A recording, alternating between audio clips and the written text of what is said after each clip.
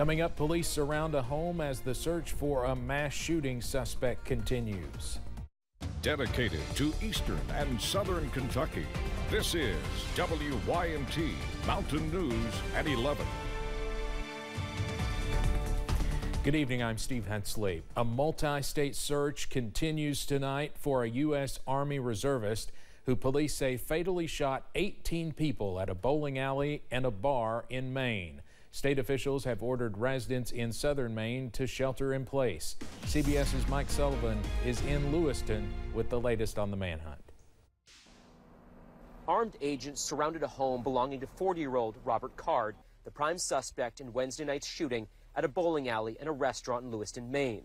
Over a bullhorn, they shouted, "We know you're inside, come out with your hands up." But Maine Department of Public Safety says that's a standard search warrant announcement. He should be considered armed and dangerous. Police say Card walked into the bowling alley with an AR-style weapon and opened fire, killing 7. We have an active shooter. We have multiple injuries. He then traveled to a nearby restaurant and killed another 8. 3 victims later died at the hospital. What makes this crime so heinous is in a typical year, Maine might have 22 murders, and last night we almost approached the number for the entire year. As of today, there were at least 8 people still recovering here at Central Maine Medical Center in Lewiston. 3 are listed in critical condition. Card is an Army reservist who was hospitalized this summer for mental issues, including hearing voices. Card's cousin, Michael Mercier. He's got a lot of problems up in his head right now. One of them's schizophrenic. Investigators recovered this car registered to Card, abandoned near a boat launch in a nearby town. Police say he owns several weapons and is an expert marksman and avid outdoorsman. Mike Sullivan, CBS News, Lewiston, Maine. Law enforcement intelligence officials say Card's girlfriend recently dumped him. They're calling it a significantly destabilizing event, but say the exact motive for Wednesday's shooting is unclear. Following that mass shooting, many states are bringing up the topic of red flag laws. 21 states have adopted that type of law. Kentucky is not one of them, but it's become a talking point in the governor's race. Both candidates have different views. Julia Sandor spoke to one advocacy group about their push for more laws after the latest mass shooting. What happened in Maine can easily happen in Kentucky. Across the Commonwealth, there have been many conversations on extreme risk laws. Over the past 2 years, gun violence prevention advocacy groups have pushed this type of legislation, specifically through the CAR Act. It is similar to Maine's yellow flag law. It directly addresses mental health and it protects against impulsive acts. It's an extreme risk protection order.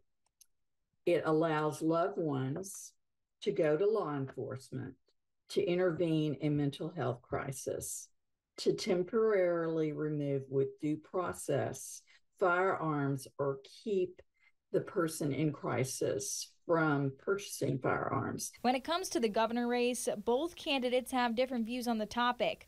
Governor Andy Beshear and AG Daniel Cameron both weighed in on red flag laws at the WLKY debate last week. The second thing we ought to do is something that red states like Florida and blue states have all done, and that's pass a red flag law.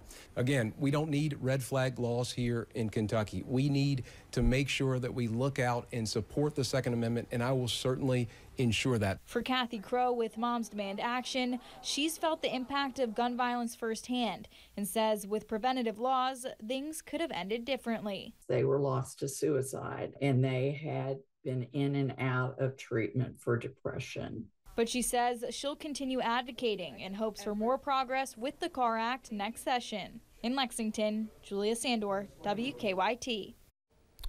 Crow with Moms Demand Action says people can get involved themselves by talking to your local legislator and advocating for laws. And she says next session, a Republican legislator will be filing the CAR Act. Now to a developing story overseas. The U.S. military launched airstrikes on 2 locations in eastern Syria linked to Iran's Revolutionary Guard Corps. The strikes come in retaliation for a slew of drone and missile attacks against U.S. bases and personnel in the region that began early last week. The U.S. is hoping to stop future aggression, possibly fueled by Israel's war against Hamas. A threat was reported today at a Southern Kentucky high school. The London Police Department says the threat came in this morning against South Laurel High School. Crews evacuated the school as a precaution. KSP brought in bomb detection canines to search both the middle and high schools. London police say a juvenile suspect is in custody and charges are pending. Students were able to return to the classroom. We are tracking some more dry weather across the mountains as we close out your Thursday. Let's take a live look at satellite and radar at this hour. You can see we are dry under a partly to mainly cloudy sky in some areas, and that will continue to be the case as we go into tonight. Those temperatures also not as cool tonight, all thanks to those clouds. Right now we're in the upper 50s to upper 60s in some areas, up to 68 for Jackson, 67 for Pikeville, and 56 over in Manchester at this hour. As we go into tonight, more dry weather is on the way. We stay calm. Those lows back in the upper 50s and lower 60s. And once again, we stay partly to mainly cloudy as you wake up on Friday. So if you have any plans to wake up and head out for a jog, the forecast looking pretty good. We stay dry once again on your morning commute, but we are watching out for maybe a few spotty rain chances on Friday, but higher rain chances are looming by Monday. Also some very chilly weather by Halloween of next week. Those details coming up in just a few minutes. Steve? Cameron, thank you. 2 new higher ground communities will be built in Floyd and Letcher counties. Today, Governor Andy Beshear announced more than 100 homes will be built in these areas for flood survivors. The Grandview neighborhood will be in Jenkins off US 23 and will have around 115 homes. Jenkins Mayor Todd Dupree says this is one flood recovery project of many they've made progress on. You know, this is just one big project of many that's going on in Jenkins and Letcher County. The flood was awful. It was a disaster, but it has opened doors that we didn't have before, and we're taking full advantage of that to try to, you know, work on tourism, economic development, housing, and all the pieces involved. So it's an exciting day to be able to get started on this and it be a part of the bigger plan. The governor also presented $9 million for 7 nonprofit housing agencies. The other high ground community announced today is in Wayland, and that one will add 12 homes. We have more about the projects on WYMT.com. A flood control study is included in the Energy and Water federal funding bill that passed the U.S. House today. Congressman Hal Rogers says the bill includes $500,000 for the U.S. Army Corps of Engineers to study flood control options along the Kentucky River following historic back-to-back flooding in 2021 and 2022. It now goes to the Senate. For more on what's in the bill for Eastern Kentucky, you can find this story on WYMT.com. Some Perry County students affected by the flood got a special surprise today. Actress Jennifer Garner visited with Buckhorn and Robinson Elementary students who have been attending school together at A.B. Combs since the flood. Alongside Garner was staff from Save the Children and a crew from the NBC Today show. Garner came with books for the kids to take home and the school to keep. 5,000 books will also be donated to both Robinson and Buckhorn to help supply their new libraries when they are ready. Operation Unite staff want to equip the younger generation with drug prevention skills. The nonprofit has been battling substance abuse for 20 years, and now administrators say their focus is turning to prevention.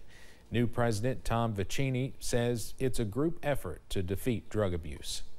We go and create partnerships with medical facilities, with law enforcement, with elected officials, with school systems, every community organization that we can find. They offer resources that we don't have, and we offer resources that they don't have. Vicini says they have different programs at schools to educate students about the dangers of drugs. An off-duty Alaska Airlines pilot accused of trying to cut off a plane's engines mid-flight told police he took magic mushrooms 48 hours before the incident. According to court records, Joseph Emerson told investigators he believed he was dreaming and thought pulling the handles of a fire extinguishing system would cause him to wake up. The scary in-air situation is putting a new focus on mental health in a high-stress job. If you've been dealing with depression, your world has narrowed. You consider very few options anymore about how to get out of this. You feel like you're the lowest of the low. You just want the pain to stop. Your thought isn't about what about the passengers. Your thought is, I want to end the pain that I'm in. The doctor says anytime people start to feel cornered, they rule out a lot of options. He reminds people there are options out there, and you can always call 988, the Suicide and Crisis Lifeline, for help. Callers can stay anonymous.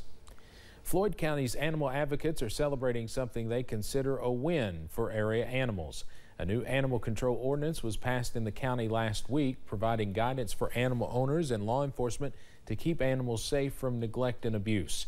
The ordinance was a project from the Animal Commission, which began years ago and is now seeing what organizers consider a lot of success in its efforts to protect animals.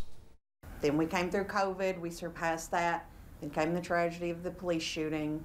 That put a damper on it. Then came the flood, and so we really just kicked our heels down the last couple of months and was just like, we need this. There's too much suffering. This has got to end. The ordinance was championed by the Floyd County Fiscal Court and animal advocates like Sheena Maynard. You can find the full text on our website. A traffic alert for some early morning drivers. Long delays are possible along Highway 15 in Knott County, where bridge repairs are underway over Carr Creek Lake. Crews will be pouring concrete between 2 a.m. and 7 a.m. tomorrow, and again on Tuesday, weather permitting. Flaggers will be directing traffic. They hope to be finished each morning before school traffic. Coming up on Mountain News at 11, members of Kentucky's National Guard were honored today in Frankfort, how they've been supporting law enforcement at the southern border. Plus, we are tracking some cold weather by next week. Those details on the way after this break.